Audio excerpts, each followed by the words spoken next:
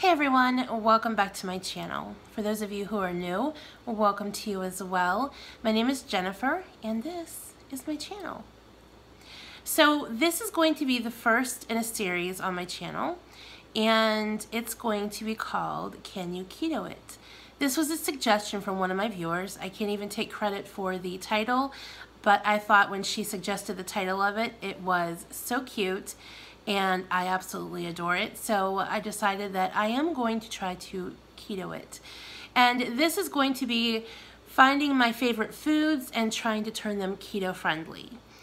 I don't know how many of these I will do or how successful I'll be at them because we all know some of the recipes I make tend to not turn out very well. But in this very first episode of Can You Keto It, we're going to see if I can keto pumpkin bread. Now, I did a recipe probably about a week ago for pumpkin muffins, cream cheese muffins, and they were good. They really didn't turn out the way I wanted them to. But this is going to be different because this is going to be a 90-second keto bread that you don't have to put in the oven. All you need is your microwave, and hopefully it's going to turn out amazing. So I was downstairs earlier and I smelled somebody baking pumpkin bread. And it smelled so good. Pumpkin bread has always been one of my favorites in the fall. And then I started feeling sorry for myself because I can't eat pumpkin bread, the normal pumpkin bread that everybody else eats. So instead of feeling sorry for myself, I remembered, can you keto it? And I thought, I can probably keto that. And that's exactly what I'm going to be doing. So stick around and I am going to keto pumpkin bread with cream cheese icing. Let's get started. This recipe is going to be for a 90-second keto pumpkin bread. So for our recipe, we're going to need eggs, butter, cream cheese, almond flour, coconut flour, heavy whipping cream, a granulated sugar replacement. I'm using stevia, and a powdered sugar replacement, and I'm using Swerve confection sugar. You're also going to need baking powder, as well as the star of our recipe, pumpkin. You want to make sure you have the 100% natural and not the pumpkin pie filling because that will have a lot of sugar and carbs in it. So we're just going to be using the pure pumpkin in a can. Alright, let's get started and make our 90-second bread. Oh, did I mention it's going to have cream cheese icing? Yes, it is. Let's get started.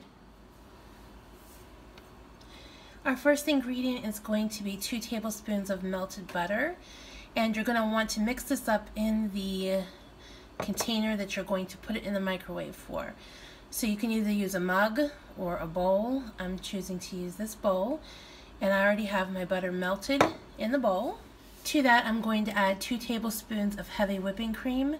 This is 1/2 tablespoon, so I'm going to use 4 of these.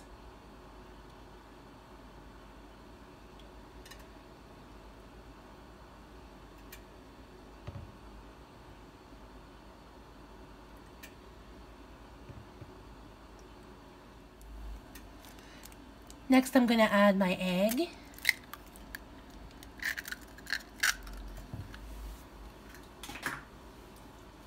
And I'm just going to whisk this up until the egg is well blended into the butter and heavy whipping cream. Next, I'm going to add 2 heaping tablespoons of the pumpkin puree.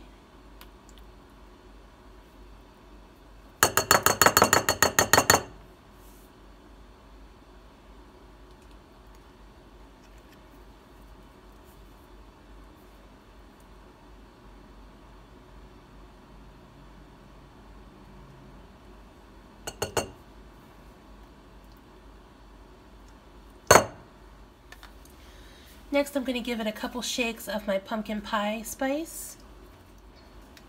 You can use as little or as much of the pumpkin pie spice as you like. It's totally up to taste. And I'm going to blend that together as well.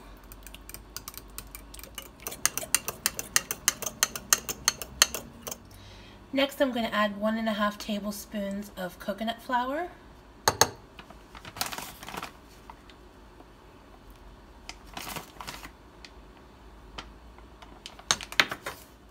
1.5 tablespoons of almond flour.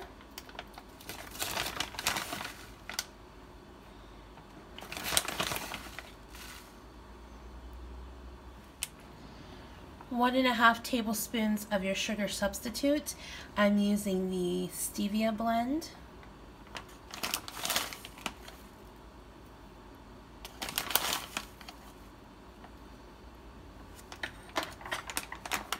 And lastly, we're going to add about 1/2 teaspoon of baking powder.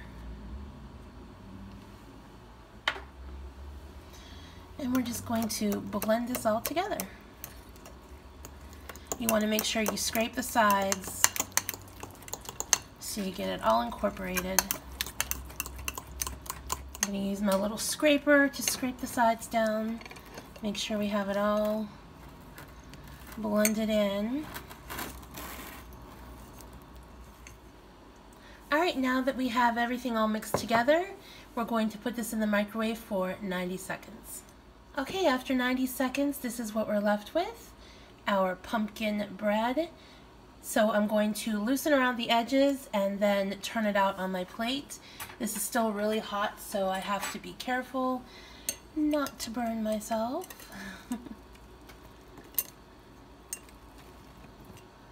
It's very moist. So actually, here's what we're going to do. I learned this fancy trick from the Food Network. You take your plate that you're going to turn your hot item out on, cover it, then flip it.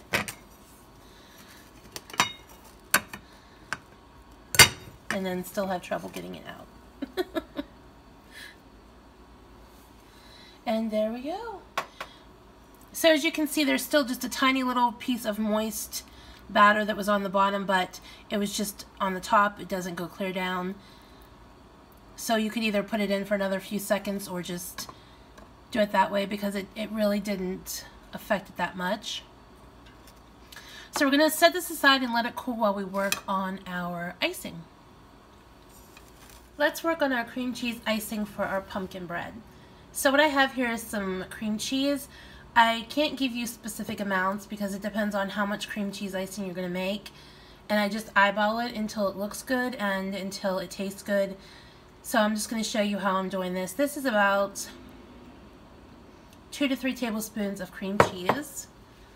And to that I'm going to add just a splash of vanilla. And I'm going to take my powdered sugar substitute, and I'm using Swerve. And I'm going to add 2 tablespoons of that to the cream cheese. Heaping tablespoons.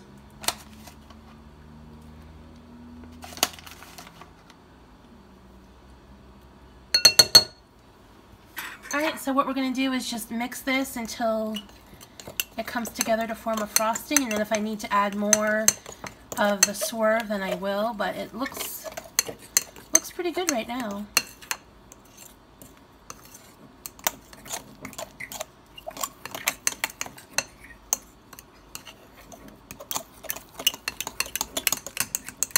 You just kind of want to mix it around till it's kind of smooth. It doesn't have to be completely smooth, but you don't want too many big lumps in it.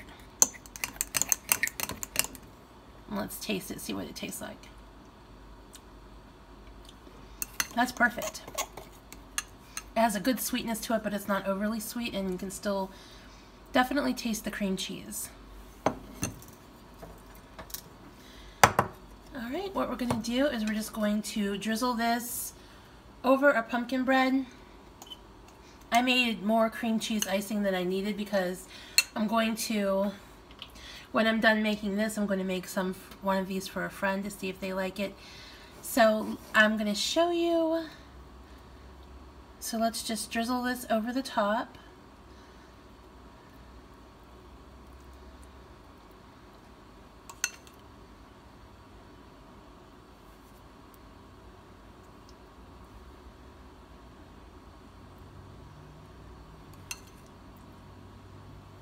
And you can definitely make this thinner if you want. so it will drizzle better. But I kind of like it like this.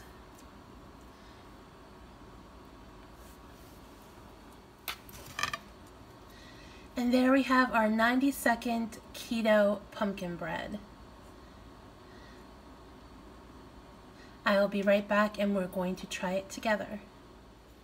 Alright, I'm back and I have my 90-second keto pumpkin bread that turned out, by the looks of it, it turned out amazingly. So we're going to taste test it and see what it tastes like to see if I actually ketoed it. And if I did, that's going to be amazing. First in the series. All right, let's dig in. It's nice and moist.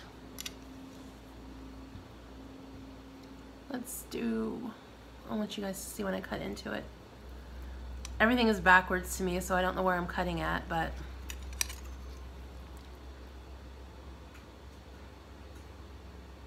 oh, there we go. Awkward. So you can see it's very moist, it's very cake-like, bready. It looks like the original pumpkin bread that I've always eaten with the cream cheese icing on the top. So let's take a bite and see what it tastes like.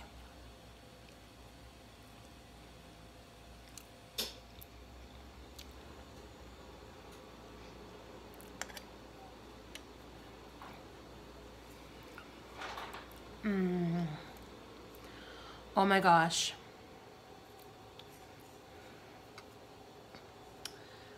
Can you see in there? I look really eerie peering over it. Let's get the fork out of the way.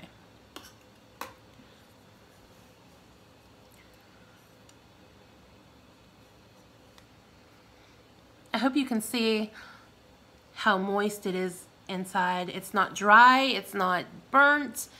It is definitely delicious. Tastes to me just like pumpkin bread. Let's take one more bite to make sure.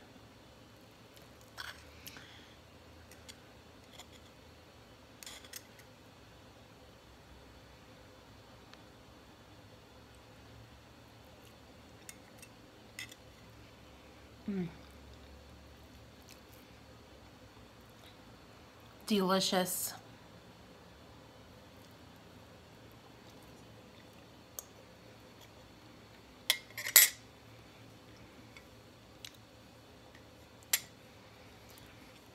I would definitely say we ketoed it.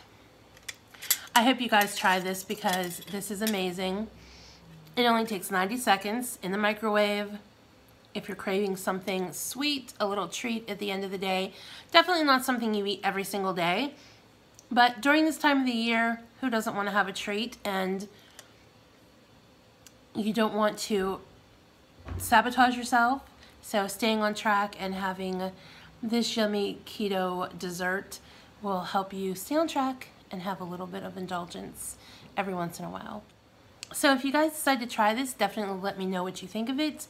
And then we will be back next time for another Can You Keto It recipe. Thank you for watching, and I will see you soon. Remember, be the love, be the light, and do good things. Bye, everyone.